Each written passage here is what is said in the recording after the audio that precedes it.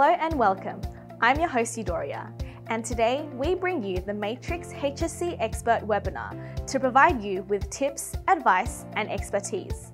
This webinar will help you stay on track to maximize your HSC marks. Before we begin, let's meet today's HSC expert. Today we'll be joined by Mr. Patrick Condliffe, English teacher at Matrix, with expert advice on how to maximize your marks in HSC English. For this webinar, we recommend you have a pen and paper on hand to jot down our tips. Now that you're ready, let's get into the webinar.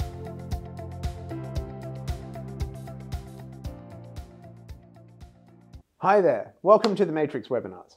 My name is Pat Condliffe. I'm an English teacher here at Matrix, and I've been helping students achieve their academic goals for the past 10 years. In that time, I've seen how students who achieve top rank study and how those who fall short of their hopes and expectations study. In this webinar, I will share with you study practices and habits that distinguish the high achievers from other students. Students generally have 7 different areas of weakness. Knowledge, you have to know the content being assessed. This means the content and texts for the Common Module, Module A, and Module B. So at least 4, if not 5 texts. English comprehension skills. You need to be able to respond to a Paper 1, Section 1 short response section. You must be able to read and comprehend and respond to a variety of short, challenging texts and questions. Often this is a student's first encounter with the short answer section. Writing skills. You need to be able to write clearly and concisely while responding to the questions. Essay skills. You need to be able to plan, structure, and write a well-structured essay while under the pump. You need Mod C writing skills. That means to be able to write and potentially reflect on a creative, discursive, or persuasive piece to a stimulus. Each of these genres is a different style with sharply different requirements to the others. Exam skills. Managing time and stress and utilizing time for planning and strategizing is a skill most students overlook. Time management, the essential one. You've got to be able to complete the exam in the time set. Now, I'm going to discuss the strategies and processes that will help you improve across these 7 different areas today so you can nail your trials when they come up. Study habits and avoiding shortcuts. But before we get into these 7 things, we need to address the dirty secret of English study. Most students say they're doing it consistently, but they don't actually do it. That's if they're studying English at all and not kicking the can down the road further. Don't worry, those of you watching that fit into these 2 categories aren't going to be alone. I consistently encounter students in your boat throughout the year. Helping them turn their English marks and HSC potential around is actually the most rewarding part of my job as a teacher. But, soppy sentiments aside, if you are in that boat, you do need to change your study habits. Today, now, or you're going to do significant damage to your ATAR and HSC results. So, how do you build study habits now? Well, first you have to commit to it. Agree with yourself that this is something that you're going to do on an ongoing basis and that you'll stick with it. For a lot of people, that will be daunting. But a good habit is to mentally break things up into bite-sized chunks. Endurance runners, cyclists break things up to enjoy their challenging sports. They might break things into 10 or 30-second chunks they count through or fixate on a distance marker to make it to the next one, and then the next one. So too do people trying to establish new, healthy lifestyle habits. They take them day by day. A good way to think about it is trying to read a chunky book. That 350-page book may look daunting at first sight, but if you keep a bookmark and read in 2 sessions a day of, say, 20 pages, you'll see that bookmark travel down that book in about a week. It's the same if you want to establish new productive study habits. So, how do you do this? Well, tell yourself that you have to maintain this habit for 1 day, and then a week, and then the next. Next, you have to finish the month. What if you miss a day? So maybe you do mess up and miss a day. Life gets in the way. That's fine. The trick then is to start again and make sure you stick to the plan the next day and the next. It's the consistency that builds the habits over time. If you want to learn more about this, you should read James Clear's Atomic Habits or check out his website. I've included the link below. The first step in achieving this change is producing a weekly rhythm. What's a weekly rhythm, I hear you ask? It's a timetable of sorts, a list of practices, activities, and things you need to do on a regular weekly basis. It should be allocated by day and time and should address the times that you are not at school. If you want to help producing one, you should read our article, How to Create a Weekly Study Rhythm. It will provide you with a step-by-step process for building a study rhythm.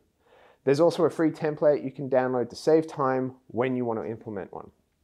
But briefly, what you want to do is, first, estimate how much free time you have on a weekly basis.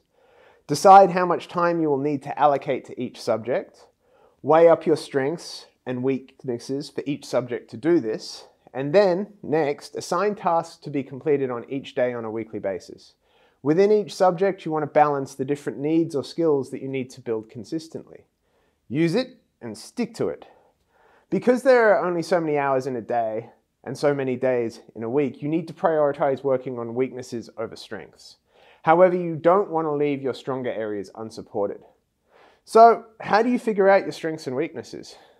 You'll want to test yourself. To figure out which areas need the most work, do a practice trial paper. Take it timed as if it were the real thing. This will give you an accurate sense of where you are really at. It may help you to do it with some mates. Our senior English tutor, Edward Zhao, recommends doing all mock exams with some friends. He says it's great practice for the real thing as it simulates an exam hall environment where you're sitting your English exam with the rest of your cohort. And this is good because getting used to the background noise of rustling papers, copying, pen scrawling, and frustrated sighs is an effective way of building focus. So do paper 1 on one day, and then paper 2 on another. If you're looking for past papers, there are past HSC papers on the NISA website, or there are other websites where students share their school's past papers, although sometimes these are covered by copyright and may get taken down from time to time. Once you've set the 2 papers, get some feedback on them. Matrix English students get the opportunity for regular feedback from their English teachers and tutors. But if you're not enrolled in Matrix for English, you could ask your school English teacher to mark them and highlight your strengths or weaknesses. Or take the initiative, mark them yourself against the marking criteria for the HSC, which can be found on the NISA website. I've included a link to NISA's past papers and their marking resources below. Now you know what you're struggling with, you want to prioritize things. For example, if you struggle with supporting your arguments with quotations or finishing the exams in the time limit, then clearly you need to revisit your text and take some more detailed notes, and then practice writing timed responses. In your weekly rhythm, this may play out as nightly reading of the module texts and taking notes, and then writing 2 practice responses on the weekend, under timed conditions. Now that we've looked at what a weekly rhythm is and how you can go about developing one, let's dig into solving those 7 issues that English students struggle with in their trials. We'll begin with text and module knowledge. At the end of the day, if you don't know your text, you can't talk about it. It's quite simple. You may think you can get away with talking about stuff you don't know, but your markers and teachers, they've seen it before, they've heard it before. Therefore, the first thing you must ensure is that you know your text for Common Module, Module A, and Module B, and know them backwards. Ideally, for trials, this means rereading all of your texts in their entirety. But perhaps you're time poor, and maybe you lack the time to complete this. If that's the case, you'll need to identify specific weaknesses or gaps in your knowledge. What does this involve? Well, this means ensuring that you have a holistic understanding of the texts. How can you assess this? Get a friend you're studying English with. Have them quiz you and see if you can do the following. Identify the key events in the text. Identify the key ideas, themes, or contextual concerns present in each of these key events. Support each theme or idea for each key event with at least 1 example. Ideally, you'd be able to identify 2. Identify the technique in each example, and then try and explain how does it create meaning. And then, finally, explain how it relates to the module of study. If you struggle to complete this, then you don't know things and you must revise your knowledge of the texts first. So start by rereading or rewatching it, and as you read, identify each key event and take down some handwritten notes around the event. You want to note what occurs and who it involves, where in the novel the event occurs, what ideas, themes, or concerns are presented in that key moment of the text, Write down the best 2 or 3 examples that convey these ideas for that moment. Present a description of the technique and its effect, and try and explain how it relates to the module. I would personally recommend using a table for these notes, ideally one that's handwritten, and it might look like this. If you can find that you can recall some quotes, but are at a loss about how to use them in an essay, you should take the time to expand your notes. Return to any notes that you have taken, and then expand on the sections where you discuss technique and how that technique generates meaning. It's also important that you revisit the modules and their outlines. Most questions asked in HSC and trial HSC papers use parts of the module descriptions. For example, the 2021 common module question was, analyze how your prescribed text represents the ways individuals respond to the challenges they face. And the common module rubric states that in this common module, students deepen their understanding of how texts represent individual and collective human experiences. They examine how texts represent human qualities and emotions associated with or arising from these experiences. Clearly, the above question is addressing the individual and collective human experiences and the human qualities and emotions arising from these experiences. If you've analysed your set text with an eye to the module concerns as I've outlined, then you should have plenty of examples and ideas for how to respond to this. Another example is looking at the Module A question from 2020. In textual conversations, the latter text is often seen as a shadow, lacking the originality and power of the earlier. To what extent is this statement true of the prescribed text you have studied in Module A? This question asks you to make a judgment about the value of one text in relation to the other. The question addresses 2 parts of the Module A rubric. First, in this module, students explore the ways in which the comparative study of texts can reveal resonances and dissonances between and within texts. Students consider the ways that a reimagining or reframing of an aspect of a text might mirror, align, or collide with the details of another text. Students need to think about how the resonances and dissonances between texts add to or detracts from its value. Further, they should consider whether a text that aligns or significantly mirrors an earlier text's ideas can be said to stand on its own. And secondly, NISA says that as students engage with the texts, they consider how their understanding, appreciation, and enjoyment of both texts has been enhanced through the comparative study, and how the personal, social, cultural, and historical contextual knowledge that they bring to the texts influences their perspectives. Here you're being asked to consider how your knowledge of the 2 texts and their context has shaped your understanding of them and the value you assign to them. Perhaps your close study has revealed to you that Ted Hughes's poems, while having artistic merit on their own, are hollow imitations of Plath's confessional works. Or maybe you feel that Margaret Atwood's adaptation of Shakespeare's muddled and boring Tempest give it a vigour and focus that was lacking, allowing it to have its own personality. Regardless, to make such a value judgment, you need to have a thorough knowledge of the text and the module. If you feel you know the text but not the module, here are a couple of solutions I've found that have helped students. First, write a summary of your text. For each key event or structural feature, make a detailed note about how it reflects the concerns of the module. What would that look like?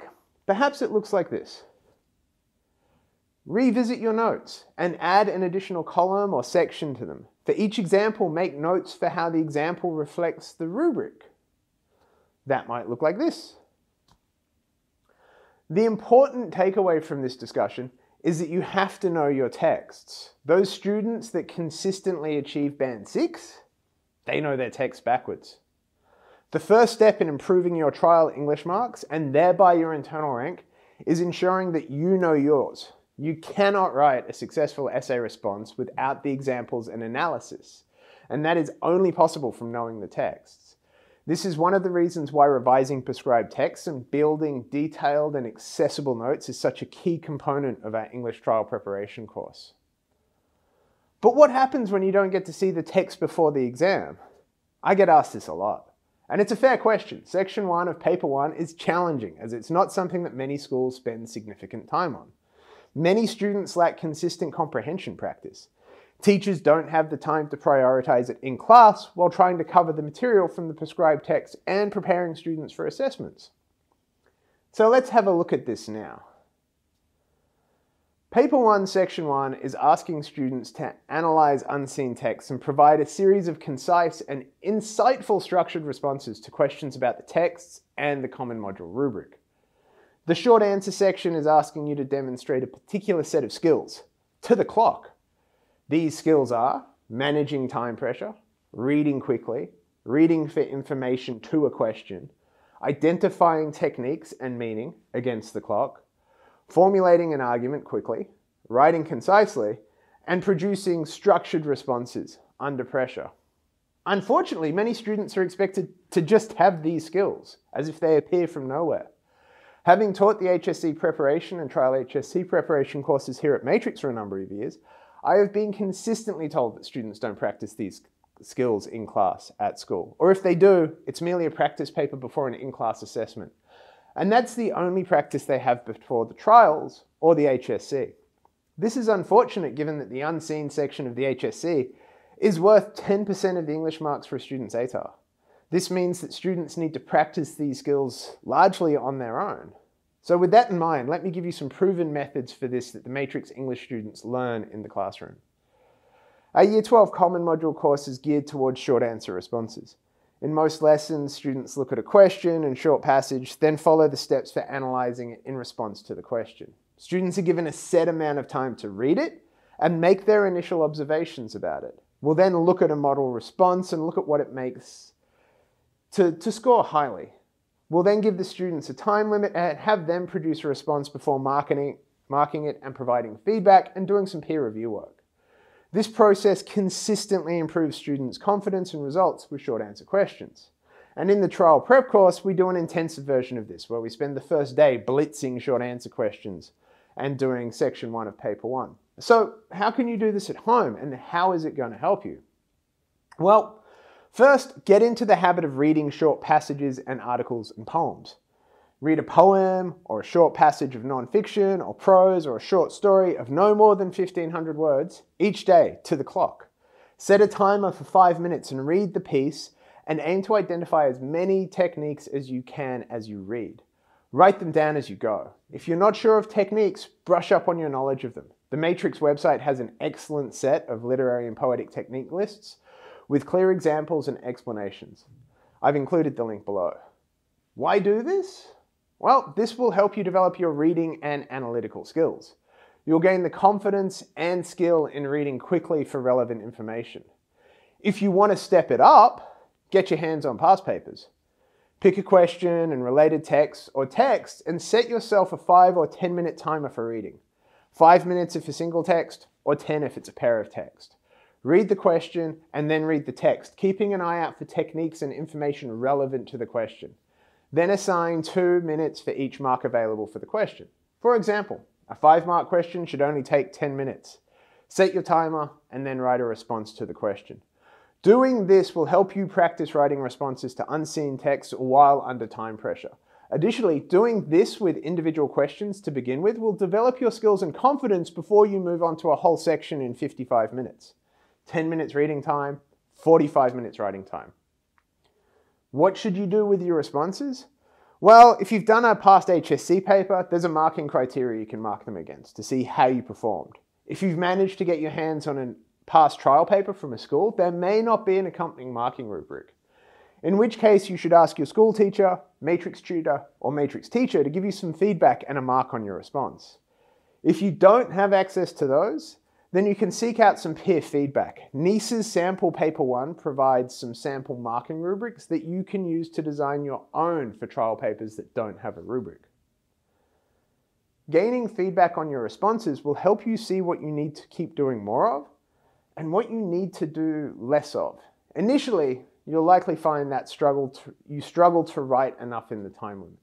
Part of this will be unfamiliarity with the questions, and part will be struggling to identify techniques and formulate written arguments under pressure. As you practice more, you may find that you struggle to finish responses because you can't get out what you want to say. Most often this is because students aren't being concise with their responses. But how do you combat this? How do you become a master of erudition? Well, start editing your responses after you've marked them. At their most basic, short answer sections are demanding you provide key pieces of information about a topic in sentence form. You're not being marked on the elegance of your expression or capacity for exuberant diction. The rubric is strictly asking for grammatically correct responses to the questions asked. Only some of the higher mark English Advanced short answer questions have a component for language. In addition, the amount required for full marks can be deceptively short. In the 2020 paper, the sample 6-mark response from NISA was only 178 words long. With this in mind, get into the habit of going over your short responses, especially the ones where you've not finished the response, and remove any extraneous expressions and words. Look for passive constructions that could have been active. That is, avoid saying the ball was chased by the dog when you could say the dog chased the ball. Strike out unnecessary adverbs and adjectives. Find sentences that provide information that's not relevant to the question and cross them out. The more you practice this, the more you'll start thinking about omitting these when you write. You'll develop the habits of writing more concisely. The more you do this, read unseen and analyze unseen texts, attempt short answer questions and past paper questions on short answers to the clock, and review and edit your responses, the faster, more concise, and erudite you'll become.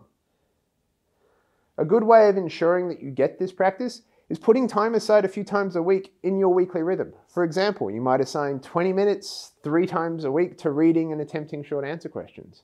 Then once a week or fortnight, attempt a whole section 1 from paper 1.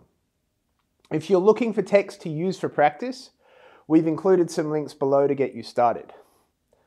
All right, let's get stuck into building your writing skills now. But I can't get good at section 1 because my writing is poor to begin with, you might say. You won't be alone. A lot of students struggle with writing. Some struggle with concision, others are unsure of correct grammar or have poor spelling. Fear not though, these are trainable skills. What many students forget is that writing is a skill and not an innate trait. People aren't born writers. They become good or better writers through continuous writing. The more one writes, the more effective their writing will become. Writing concisely and correctly is an important skill and will help your marks. It's actually more time-consuming for markers to read poorly written sentences. You need to reread them and try and make sense of it before you can move on to the next sentence, and that's before you provide feedback. You see, markers are time poor, just like you, the student sitting exams. The less a marker spends trying to make sense of your sentences, the more they can focus on what you're saying and arguing. This will make your marker's job easier and raise your marks by presenting more accessible insights and arguments. So how do you become a better writer? You practice writing. A good, simple exercise is to pick a topic, any topic, and write about it for 10 minutes. Write by hand. This will help with your writing speed in exams. Then, once you've finished it, edit it. Read it aloud and find all the sections that sound strange or wrong and mark them up. See if you can spot the missing or misplaced punctuation by listening for when you stumble or have to reread sections. We naturally learn grammar by speaking and listening to it. It's often only when we hear a piece of writing or read it aloud that we start spotting mistakes. As a professional writer and editor, I'll always try to read work aloud so I can hear what it sounds like, to hear if the sentence works. Then, once you've done that, type it up or rewrite it. Often when we rewrite things, we start seeing how we can improve them. We start strengthening arguments and removing unnecessary sentences and clauses. You can also use tools to help you improve some of your weaknesses. Grammarly is a useful tool for identifying grammatical and spelling errors in your writing. But if you're going to use it, turn off the autocorrect function and take the time to read the reason your sentences have been marked as errors to learn how to avoid them. And then there are online editors and apps like the Hemingway app, named after the master of brevity, Ernest Hemingway. You can use it to make your writing punchier and more concise. It grades the difficulty of your writing and it will highlight your piece in different colors to illustrate how you can improve it. Using tools like these the right way will teach you the right sort of writing habits for concise and readable expression. This is exactly what you want to engage and wow your markers. If you want a book to help you with this, or two, I recommend The Elements of Style by Strunk and White. Or similarly, William Zinsser's On Writing Well is also an excellent engaging guide to writing nonfiction. Once you've got your reading analysis and writing skills in order, you're ready to tackle getting your essays in shape. 4. Essay skills. The most common question I'm asked by students is If I write a generic essay, can you help me refine it so it works for any question? I can completely understand where this idea comes from. English is time-consuming and often amorphous and vague. Students want a shortcut for English, not to cheat it, but to save time. Generic essays seem like a viable candidate. After all, they were commonplace in the pre-2019 HSC for English. Many students today have older siblings who sat the HSC then, memorized a generic essay and scored a band 6, but those were simpler times. Much less challenging and focused questions presented to students. Generic essays are a great idea, but they don't work in practice. A question like 2021's Module A question, where a pair of extracts are provided and you are asked to discuss how the extracts provided contribute to a broader textual conversation between the pair of prescribed texts that you have studied in Module A, is designed to thwart generic responses. A generic essay is not going to address the specific ideas and themes the extracts are steering you towards. If the essay you're relying on is concerned with other ideas, you're in trouble, and chances are it would be. Similarly, 2020's Mod B question presents you with an extended extract of the prescribed text and asks you, in what ways does this excerpt reflect the concerns and aesthetic qualities of so-and-so's novel? This question is specifically asking you to discuss the ideas and structure and genre of the set text. If you have a generic response focused on a particular set of themes, then once again, you're in trouble. So if you can't rely on a generic essay, what can you do? Well, while there's no silver bullet, there are some practices you can follow that will help you tackle these challenging and specific questions. Let's look at them. The Lego technique. I call this one the Lego technique because it reminds me of playing with Lego. Some students have referred to it as the Tetris technique after I've taught them for the same reason. It goes something like this. Remember the pieces of analysis we discussed in the first part of this webinar? Way back when I was berating you for not knowing your texts? Yeah, this. Yes, this is where that comes in handy. Okay, the point of making those notes was that you have chunks of information, an example, a technique, an explanation of what it is doing in terms of creating meaning or reflecting the module. This is like a Lego piece. On its own, it's not amazing. However, it does attach nicely to other pieces of evidence and argumentation, like Lego. Now, if you've done what I suggested, you would have a library of these chappies, all ready to slot together. If you know your text and module well, you'll know that some of these pieces are going to work well with other pieces. Much like you don't want to mix up the wrong wheels in a Lego build, so too you don't want to mix up the examples or themes of examples in your essay. By having a bank of these examples and statements that you've practiced writing about these things, then the easier it will be to click these together to build your essay. Like a generic essay, it's kind of pre-constructed, but unlike a generic essay, it's tailored to the questions. Now, you may be thinking, how am I going to memorize all of those quotations for all of the prescribed texts? Well, there's a couple of solutions for that we work through with Matrix students in our HSC and trial prep courses. They start with practice papers. Practice papers, I can hear you groaning through the screen. Sorry, they're unavoidable, but they are the best way to get better at writing essays under time pressure. Remember, writing is a skill and not an innate trait. You get better at exam papers by doing exam papers. Don't worry, there is a practice hack of sorts. But first, let's look at what you should be doing with practice essay papers to prepare for your trials. When writing practice essays, there are some things you should do to make it more effective. First, start working towards progressively tighter time limits. For example, in the Common module, you have 45 minutes to write your Section 2 essay. So when you're writing the first practice essay, give yourself 5 minutes reading time and an hour to write. Plenty of time to get it done and done well. For your second, make that 5-minute reading time and 55 minutes writing time. Then the next, drop by 5 minutes again. You want to aim to be able to write your Section 2 essay in 40 minutes or less to the same quality or better of your initial 60-minute slow and steady essays. Similarly, for the Paper 2 essays, you want to start at, say, 55 minutes and work down to 35 minutes. Why? Well, first, the challenge of writing to the clock progressively will improve your information recall.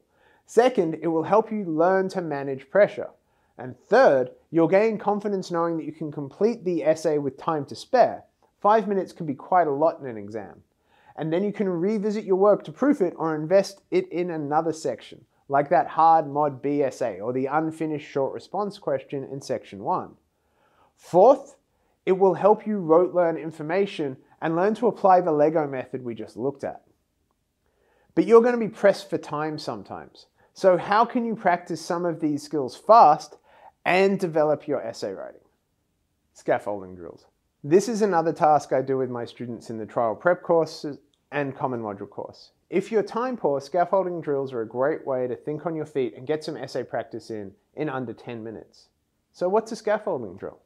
Essentially, you want to fashion the outline of an essay, its thesis, statement, topic sentences, and conclusion, with suggestions for quotations in under 10 minutes.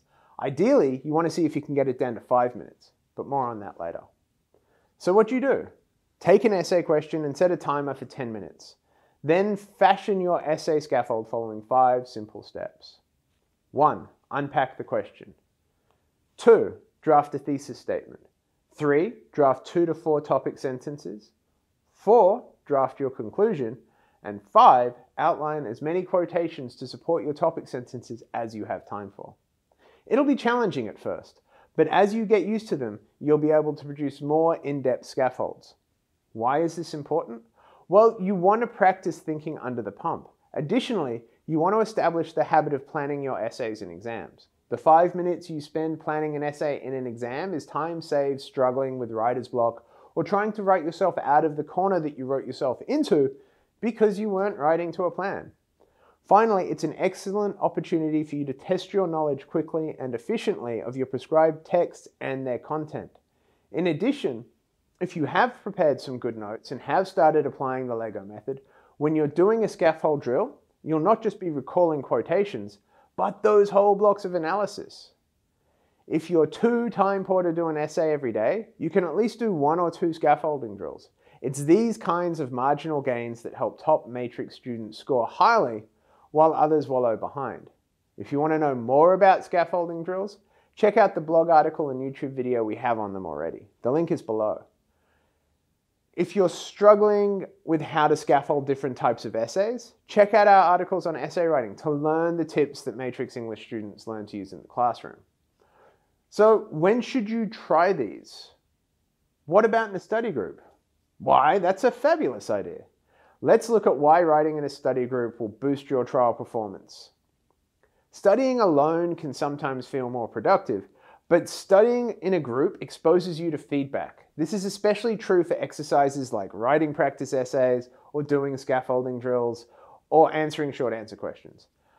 But you've got to be careful because study groups can easily morph into social events. So to keep a lid on things, when you meet up, it's helpful to set some rules around how much time you have to spend working, maybe not having devices to distract everyone turned on, working to the clock, and cross-marking each other's responses. Meeting up with some study mates and doing things together, like my colleague Edward suggested, is going to be good for a couple of reasons. 1, you'll get used to the sounds of distraction that come from an exam hall. 2, there's an element of confidence from doing things in a group. 3, you'll be more motivated to work as your peers are also working. 4, you have a group who you can peer mark with. This last point is really useful. Having peers assess your work and vice versa exposes you to different ideas and lets you see how others respond to your work and ideas. Such exposure will be a powerful ace up your sleeve if you get a challenging question or the trials of the HSC, because that's when Martha's odd idea about Richard III is going to be a great idea for your response to that tricky Mod A question. But not everything in your trials is going to be short answers and literary essays. There's potentially Mod C to contend with. So let's brush up on our Mod C writing skills. Mod C is a challenging beast because it requires such disparate skills. Discursive writing, persuasive writing, creative writing, reflective writing. Not only that, you potentially need to respond to an instruction or a stimulus prompt. Yes, not only do you need to be creative, you need to respond to a prompt. The horror! Now, I wish I could tell you not to worry and to only practice one genre of writing, but the fact is that you can be asked for any of the above. For example, the 2020 paper 2 Mod C question asked students specifically for a piece of imaginative writing. Not discursive, not persuasive, imaginative. The 2021 question required a prose piece and a reflection. So if they can mix it up with specific requirements in the HSC, you can be sure that a trial paper can do the same. So what can you do to prepare for these? Let's have a look. Timed practice. Timed practice is going to be the biggest part of your preparation for Mod C in the trials. And later the HSC. You want to set aside time each week, or at the very least once a fortnight, to write a Mod C piece. Aim for writing a relatively complete piece in 35 minutes. Mix up your practice. Don't just focus on discursive or creative questions. Attack persuasive ones too. There's nothing stopping NISA asking you to write a persuasive piece. They asked for a creative in 2019 worth 20 marks. Your cohort for trials or the HSC may be the first to get it set a 20-mark persuasive piece. And don't just practice writing a piece for 35 minutes. Undertake some tasks where you have a composite task. A piece of writing plus a reflection. Give yourself 20 minutes to write a discursive, persuasive, or creative piece, and 15 minutes to write a reflection. This way, you're prepared for all eventualities. If you're looking for some Mod C practice questions, we've got 20 craft of writing practice questions to get you Mod C ready on our blog that we've shared the links in below. Now, in many of our Matrix Creative Writing courses, we promote free writing. Free writing is a process developed by writer and academic Peter Elbow to help him overcome writer's block and improve his writing skills. And it has since become a mainstay of professional writing courses at places like Harvard, Stanford, or the prestigious Iowa Writers Workshop. The principle is simple. Set a timer for 5 or 10 minutes and just write. Write about whatever you fancy. Maybe you'll start a story or rewrite a scene from a text, or perhaps start an essay or paragraph from an essay. The topic doesn't really matter as long as you write. Don't edit, don't stop, don't go back and change things. Just write. Why do this? On its own, doing it just once, it's probably not going to make you a better writer. But doing it consistently is going to improve your writing for a few reasons. First, it helps get past writer's block and gets you into a habit of writing on demand. Second, it will help you generate ideas, critical or creative writing, and not censor them. And thirdly, it will help improve your writing stamina. Once the timer finishes, either stop, or if you're in a roll, keep going. When you're finished, have a read through it. Maybe you'll find some great ideas you can use in a Mod C task or an essay on one of your prescribed texts. If you do find a good idea or powerful turn of phrase, make a note of it and come back to it later. That way you can incorporate it into your next writing practice. So when should you free write?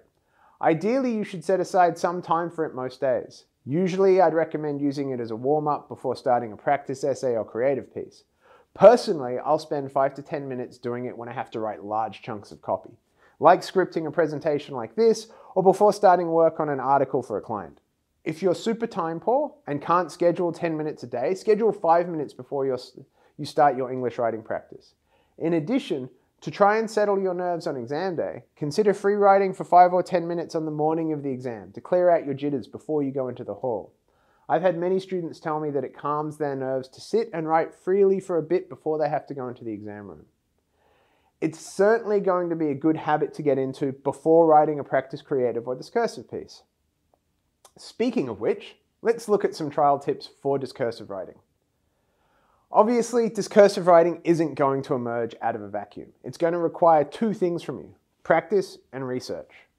Practice so you have confidence writing in a discursive style and structure, and research so you know what you're talking about. Now, we've already touched on timed practice, so here I want to look at research and reading and a 10-minute perspective drill.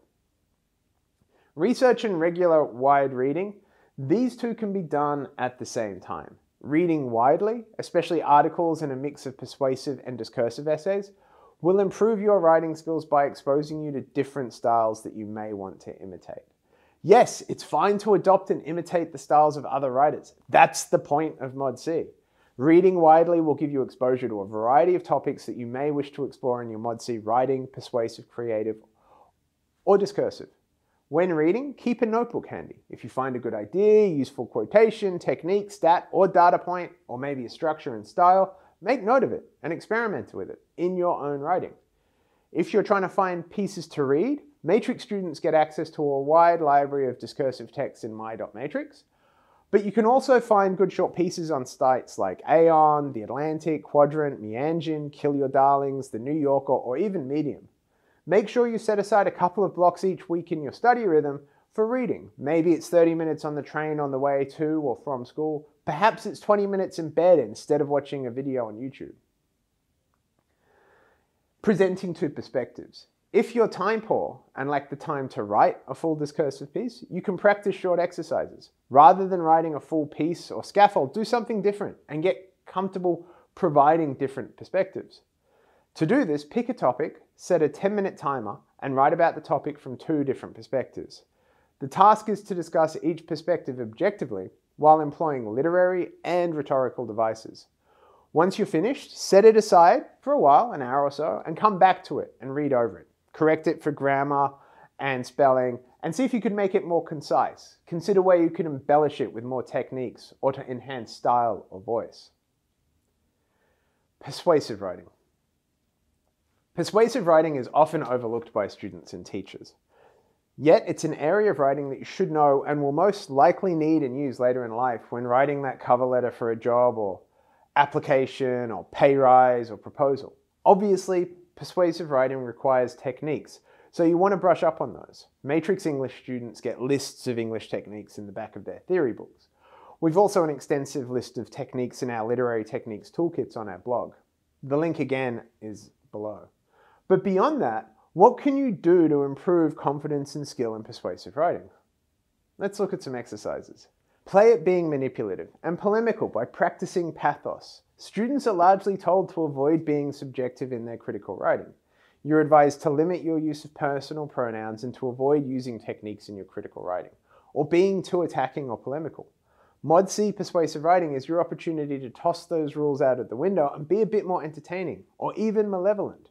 You can and should have fun with this. Aristotle argued thousands of years ago that persuasive writing and rhetoric is most effective if it balances the three pillars of rhetoric. Ethos, your standing; logos, the logic of your argumentation; and pathos, the emotion of the argument. As high schoolers, you have mostly been limited to logos and to a lesser extent ethos. For Module C persuasive writing, you want to practice dialing up the pathos, the emotion of your argument. After all, for good or ill, emotional debate is often persuasive. So what can you do to practice this? Pick a topic and then pick a side on this topic. For example, if the topic is, what's the best brand of sneaker, Adidas or Nike, you will need to figure out which brand you will advocate for or against. Once you've made your choice, give yourself 10 minutes to write a paragraph extolling the virtues of your sneaker of choice while dissing the lesser of the two. Now, the purpose of this is to practice pathos. So you must ensure that you use as many techniques as you can to rile up your readers. This means unleashing satire, rhetorical questions, chiasmus, anecdotes, and metaphors. Unsure of what these are? Check out our blog or the resources in my.matrix. And then, when you're finished, give your piece to a teacher, tutor, or peer for some feedback. Another exercise you can engage in to improve your persuasive writing beyond practicing persuasive essays and past papers is engaging in a written debate with mates. To do this, pick a topic that's not going to lead to all-out conflict. Pick something benign, like which is superior, coffee or bubble tea, and take opposing sides. Then set yourself a timer for 5 to 10 minutes. Next, write a short 3 to 4 sentence or 1 paragraph argument supporting your position, using persuasive devices as you go. Then exchange arguments. Give yourself a couple of minutes to read and digest each other's, and then set another 5-minute timer and write a rebuttal to the other's argument.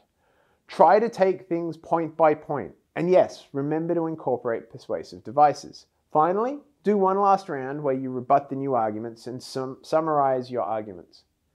What you've done in this exercise is sketch out a persuasive argument while refuting counter-arguments, a key skill for rhetoric and persuasive writing. You've also exposed yourself to another's writing and argumentation that you can borrow from. You don't need to limit this to just 2 of you. You could just as easily pick topics that aren't just binary and involve 3 or 4 people. What about creative writing? Obviously, the days of nurturing a generic creative and getting it to work for the stimulus are gone. Instead, you need to be prepared to either write an original piece to a particular theme and incorporate a particular technique, or rewrite a moment from a text that you studied employing a particular style or technique. So aside from practicing past papers and trial papers, what else can you do? Improving your creative writing requires 2 things: practicing your use of techniques and being creative. You may think you're not creative, but trust me, You are. If you can apply maths to solve an extension 2 question or economic theory to write an eco-essay, you're applying theory in a creative manner. This is using creativity. Using creativity is just a learnt skill like any other. In our creative writing and Mod C course, Dr. Trish May, English coordinator extraordinaire, has a plethora of exercises for building creative skills such as describing the room belonging to a character or describing the inner thoughts of a person you spot on the train. So what else can you do at home? Well, here are 2 exercises that you can squeeze into your weekly rhythm to ensure that you gain confidence and competence: fan fiction and flash fiction.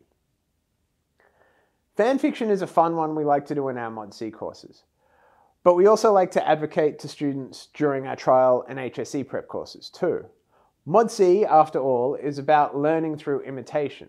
So you can do drills where you write short scenes involving your favorite characters from film, literature, or TV. What do I mean? Well, perhaps you feel that Snape and Harry really needed to sit down over a couple of pints of butterbeer and discuss their problems. Don't leave it to the imagination. Sit down and write it. Writing fan fiction is a way many famous authors started their careers. J.K. Rowling wrote Arthurian Legend fanfic. Neil Gaiman started off writing Doctor Who, Sherlock Holmes, and The Hitchhiker's Guide to the Galaxy fanfic. So if this sounds like your jam, try to set aside a 20 to 30 minute block once or twice a week to write the scenes in your favorite properties that should have happened, but didn't, as they should have happened.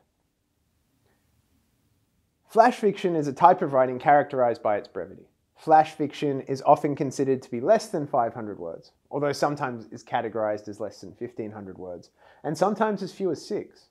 Writing flash fiction is a great way to hone your writing skills in a brief period of time.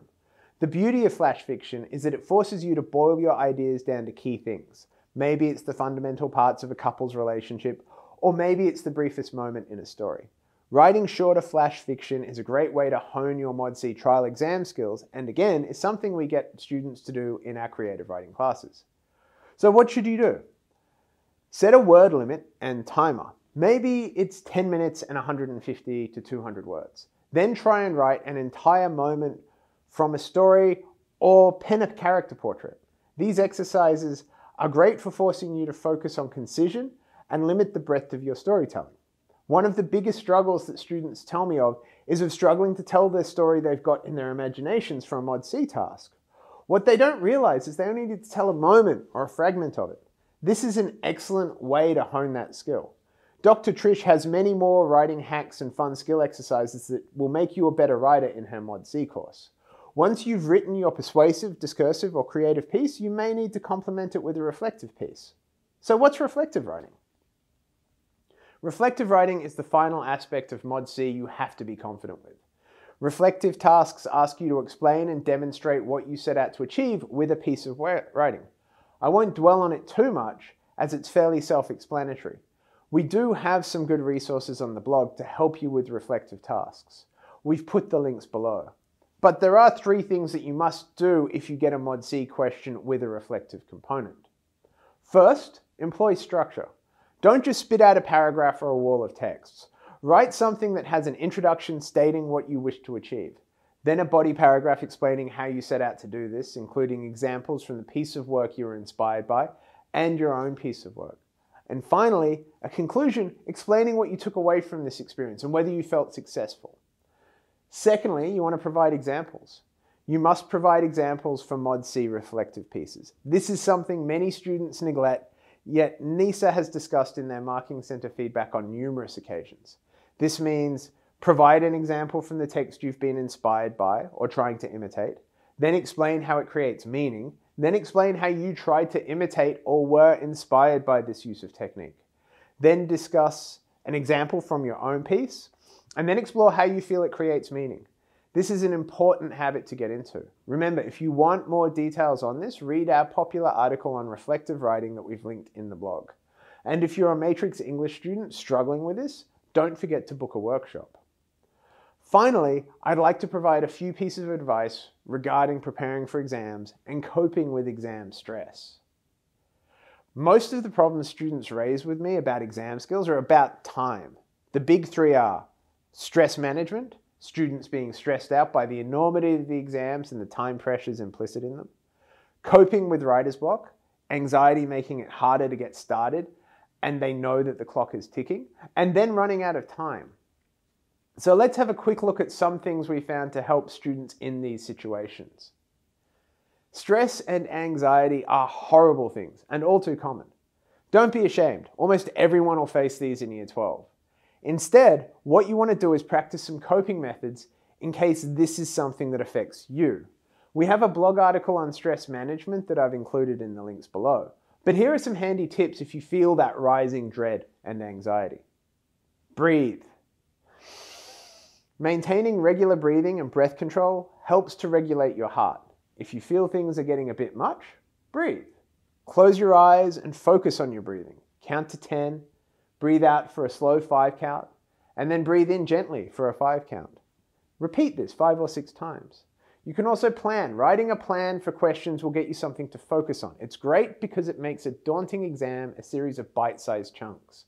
When we break large tasks into small tasks, like studying English, as I discussed way back at the start, we make them accessible and conquerable. But what happens if you get so stressed you forget what to write? Dealing with writer's block is a real thing, and it can strike at any time. The first port of call if suffering from writer's block should be breathing exercises. Close your eyes and put your pen down. Focus on calming and controlling your breathing and just focusing on your breath for a minute or 2. More often than not, this will help you calm and refocus. If that isn't effective, 2 things that will also help with it are planning and refocusing your attention. The more you stress about writer's block, the more anxious you'll get. So if you can, map out a quick and rough plan for the question causing you grief and move on to another question and then come back to it. This will alleviate the stress and help you refocus. Often you'll be coming up with solutions in the back of your mind while writing a different response. If that doesn't work, do a free writing exercise for a couple of minutes. Use a blank page and just write. Then come back to the piece you were trying to start and start. While all of these will take a bit of time, they are productive solutions that mean you will still be able to write and produce something rather than getting increasingly upset with a blank page. Having said that, consistent writing practice and free writing exercises are the best vaccination against the Decepticon strain of writer's blockitis. Time management and working to a clock. The first and most important rule for time management is knowing when to cut your losses. If you're running out of time on a section, be it short answers or an essay, cut your losses and just stop that section and move on to the next. It's always easy to get the first 50% of the marks for a section and hardest to get the last 25%. With that in mind, rather than frittering away time on an essay that could be better used starting your Mod C, start your Mod C piece. Don't waste moments on a 4-mark short answer question when there's a 7-mark question up for grabs. Now, I bet right about now you're groaning to yourself, more information? Time management? Doesn't he see the irony here? When's this bloke going to shut up? Well, luckily for you, I'm almost done.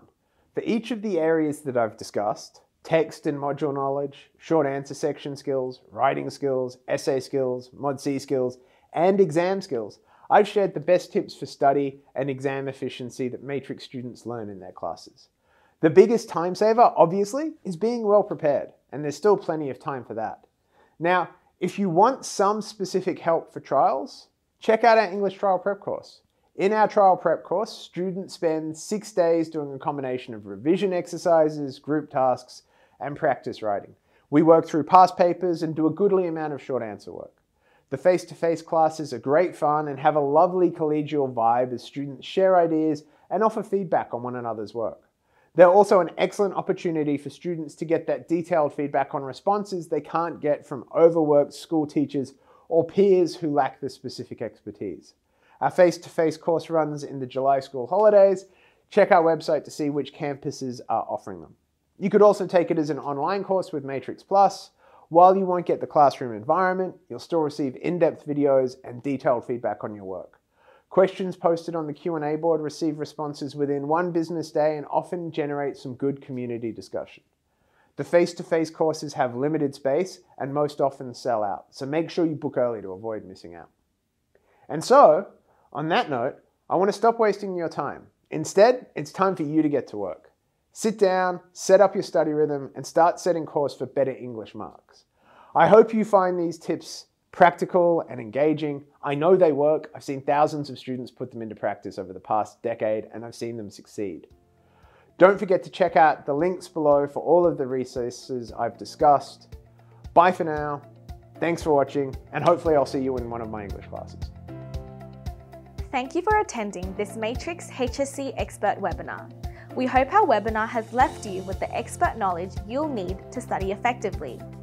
For more useful HSC content, click the link above to visit the Matrix Education blog, and make sure you subscribe to our YouTube channel. We look forward to seeing you at our next webinar, and best of luck for the HSC.